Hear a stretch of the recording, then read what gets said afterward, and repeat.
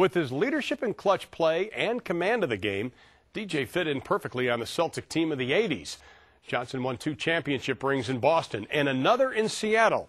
And he earned a reputation as a player who could provide anything his team needed to win. Loose, run down by Dennis Johnson. On the dribble, he got past Wright. Dennis comes in with a field goal, and he's fouled. Dennis Johnson hustles his way into a Milwaukee turnover. Crashes out of bounds and gets it done. Dennis Johnson with the steal. He's off to the races. He is the single greatest player not in the Hall of Fame. The most embarrassing admission in the Hall of Fame right now today is the fact that Dennis Johnson is not in the Hall of Fame. But being overlooked for the Hall of Fame is nothing new for Dennis Johnson. He rode the bench in high school, was unrecruited by most colleges, and always faced doubts about his ability. Everything just wasn't handed down or passed out or dished out to me. If I would have listened to everybody who told me I couldn't have made it, I would have quit then. The prospects for a standout career appeared slim for Johnson after Seattle chose him in the second round of the 1976 draft. But by his second season, he had taken over as floor leader in the Sonics, an exciting team on the rise. 22 points for Dennis. Led by their young point guard, Seattle reached the finals 2 straight years. And in 1979, DJ dominated the series with an MVP performance, reminiscent of the game's all-time greats. That's 32 points for Dennis. He was like a Walt Frazier type of guard in the sense that he could run a team and rebound. Dennis Johnson with a rebound. And defend. Dennis Johnson right there with him. The Sonics won the 1979 finals in 5 games, but their reign would be short-lived as retirements, injuries, and bickering would tear the team apart. And some pointed to DJ as being part of the reason for the dissension. As a coach, my job is to let him know that, you know, we function as a team, so we lose as a team, and we also win as a team. In 1980, the Sonics traded Johnson to Phoenix. There he continued to attain individual honors, being named to the All-Star team and the All-Defensive team. But questions remained about whether he could peacefully coexist within a team structure. Those questions came to a head when the Suns traded DJ to Boston in 1983 for journeyman center Rick Roby. When DJ first come here, I didn't know how to react because I didn't know how he was going to play. I knew he was a great player, but I didn't know if we'd be able to get along on the court. Bird, what a pass from Dennis Johnson. He thread the needle. Open is Dennis Johnson. And the Celtics are rolling right now. DJ answered all his critics, meshing perfectly with the Celtics and proving to be a consummate team player.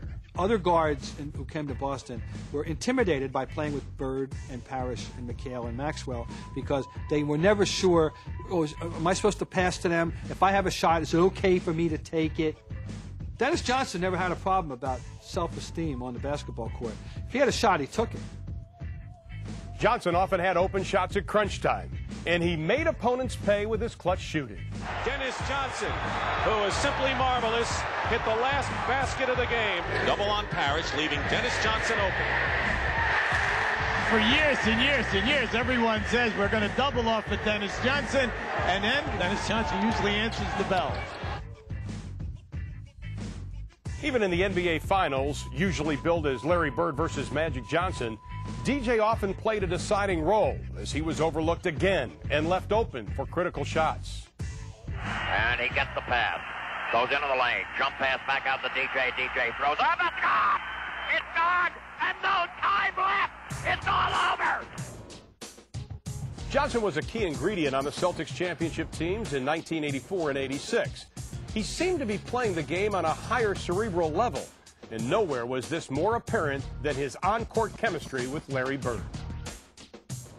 That's a set play off the backboard. What a beauty! Johnson bounces it to Bird. That was a set play. They were in sync when they played. Another great feed. Dennis Johnson to Larry Bird. I can't tell you the number of times when he and Larry would make eye contact. Larry's guy would have his head turned, and DJ would just throw that ball right by his defender's ear, and Larry would just catch it and lay it in before the guy knew what even happened.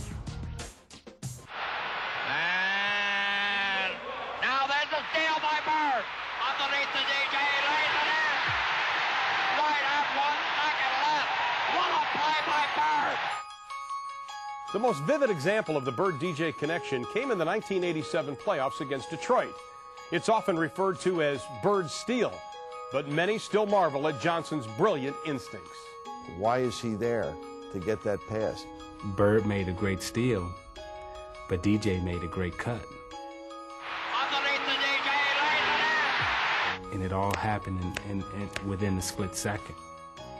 As Bird is going to get it this way, he's already reacted, like he's in Bird's mind that he's going to steal. I mean, I was like, ooh, and then boom, I win. Just as soon as I got it, I'd seen a white jersey streaking down towards the basket, and I turned, and it was DJ, of course. Bird steals it. Johnson, layup, Boston, 1 second left. Oh, my, this place has gone crazy. He's a big play man. He makes big plays when you need them. Battling his way to basketball greatness, Dennis Johnson earned respect at the highest level. You really don't know how good a guy is until he plays on your team. DJ is one of the best players, or the best player I ever played with. When Johnson retired, Celtic president Red Auerbach presented him with a watch. Red said he actually had 2 watches made. He sent one of them to the Suns for letting the Celtics have Dennis in exchange for Rick Roby. No question who got the better end of that deal, as DJ finished his career with 5 All-Star appearances and 5 selections to the All-Defensive team.